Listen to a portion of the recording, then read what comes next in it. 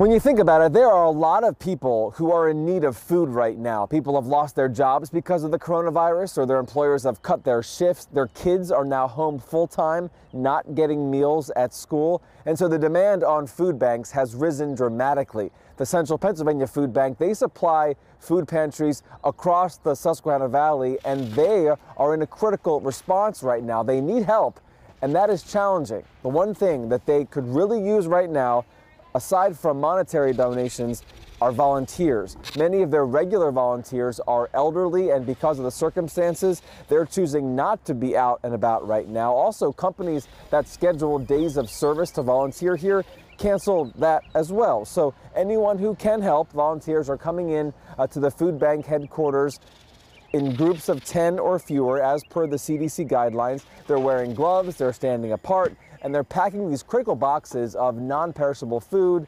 produce, and milk. What we are asking the public, though, is don't run food drives. That's not what we need right now. We need volunteerism, and if you want to provide financial support, that's great.